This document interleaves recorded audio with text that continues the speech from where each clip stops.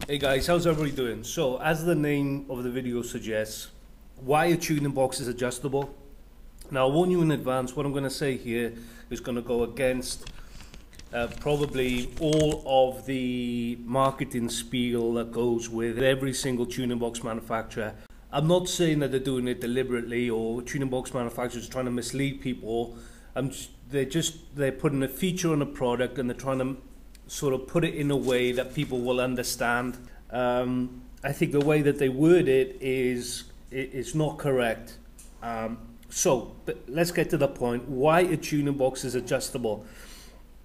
There's only one reason why a tuning box is adjustable, just one, and that is so you as the customer can optimize the product to get the most performance for your particular car. Like for example, in this video we're looking at an F80, the M3. So from the factory, this car is supposed to have 431 horsepower. Now, not all F80 M3s are going to have 431 horsepower from the factory. Some might have 420, some might have 440, some might have 450, 460. They're not all going to have exactly 431 horsepower. There will be differences between the cars. There is adjustment in the box then, so you can optimize it for your specific engine. So for example, if your engine is producing say 450, then maybe you will need to run a lower setting than number 5. If your engine is making less than a factory figure, for example 410 horsepower, then maybe you can run the 6 setting on the GTS or the 5 setting on the RS, i.e. you can run a higher setting. This is what it all comes down to, guys. This is the only reason a tuner box is adjustable. It's so you can optimize it for your specific engine. No other reason. In reality, once you've found that optimum setting, you're not going to need to touch that tuning box again unless it's an extreme situation, i.e. extreme weather temperatures, extremely hot, extremely cold, or if you're doing something extreme with the engine. For example, you're towing something heavy, or you're taking the car on track, and then you might need to alter the settings so you can optimize the engine for the specific activity that you're doing at the time. This is the only reason the tuning boxes are adjustable. It's not going to be more economical in the lower settings. It's not going to be more sporty. Basically, the race setting, the setting that gives the optimum power, is also going to be the setting that is the most economical. Now that might seem counterintuitive, so let me explain. The more power, the more efficient the engine is, the less revs that you need to use to drive at the speed that you want. So if you're using less revs, you don't need to the engine won't be using so much fuel. If the engine is turning over less, if it's doing 3,000 RPM instead of 4,000 RPM, you're going to have 25% less injection of fuel events into the engine. So while that might not translate into 25% less fuel consumption, you should see some improvement in fuel economy because you're using less revs.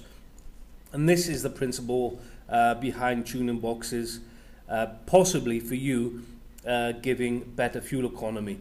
So by that logic, the race setting, i.e. the setting that gives the most power, is going to be also the most fuel efficient because it allows you to use less RPM. That's the only reason the tuner box is adjustable. It's not to change the behavior of the car. It's not to change, not for the car to be different according to the way you drive in or your mood or whatever the case may be. It's got nothing to do with that. It's simply to allow you to find the optimum settings. And also, don't get the idea that every single setting is going to be suitable for the car. So this is why tuning boxes are adjustable, guys. We don't recommend at Street and Circuit. Don't recommend any products with Bluetooth, and we don't recommend changing the settings. Like I said, there's absolutely no reason to be altering the settings once you found the optimum. Like I said, unless it's extreme situation, i.e. extreme weather, temperatures, or you're putting it through extreme use, and then you may need to alter the setting to optimize the engine output for the activity that you're doing. Having said all that, there is a product which is designed to be adjusted regularly.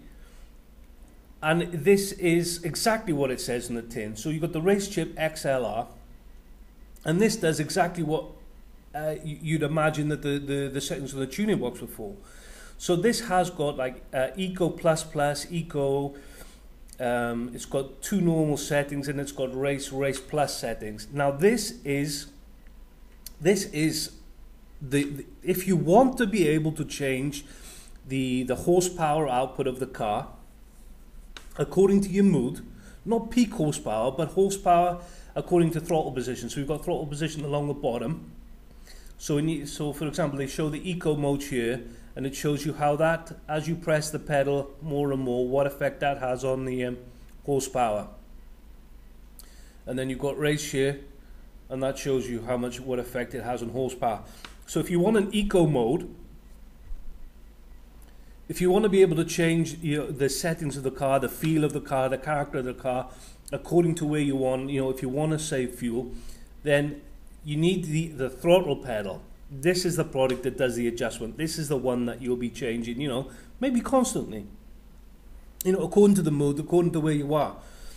If you want to, if you're in traffic, you don't want to be having to worry about not pressing the throttle too much. I know some cars are very sensitive throttle. I suppose the F80 apparently is something that can be, a bit sensitive to the throttle pedal.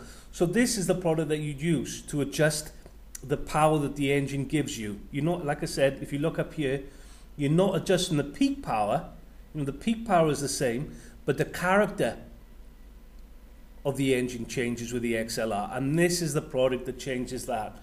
So like I said, if you're stuck in traffic, you can wind it down to Eco Plus. There is a setting below this, and that will make it very easy to modulate the power. You don't have to be worrying about 5 or 10% on the throttle. It's going to give you much more leeway in heavy traffic. You don't need to be so precise to the throttle, which can be a very nice thing to have, not having to be so precise to the throttle. And likewise with the race, if you want it to be right up it, very responsive, then this is what you've got the XLR for. Basically the two products go together. You've got your tuning box and your throttle position adjuster. So they're 2 different products for 2 different systems, but they work beautifully together. So you've got the settings on the tuning box, like I said at the start, like I've been saying until now, just to get the optimum power. And once you've found that, you can forget about this. You don't need to change it after. Like I said, less extreme circumstances. But if you want to change it in traffic, for example, in slippery conditions, snow, rain, especially if you've got a powerful car, you can damp down that throttle spikiness, that responsiveness with the XLR. The XLR is what you want to be adjusting. Really, you want to be adjusting the responsiveness of the throttle pedal. This is what you want to be adjusting. This is the important one. So the 2 products go together. This changes the feel, and this is simply to get the most power. And that's it. So that's it, guys. That's a video. As usual, I've been rambling a bit, but this is why tuning boxes are adjustable, and it's probably not for the reason that you think. But hopefully this video has clarified it. Like I said, I know probably a lot of it's controversial. It goes against some of the marketing that the tuning box manufacturers do. But nevertheless, this is why the tuning boxes are adjustable. This is the truth, if you like. As always, if you like this type of video, then please subscribe to the channel. We're always trying to upload something, at least 1 video a week, if not more. Please vote on the video, and I'll see you again next time.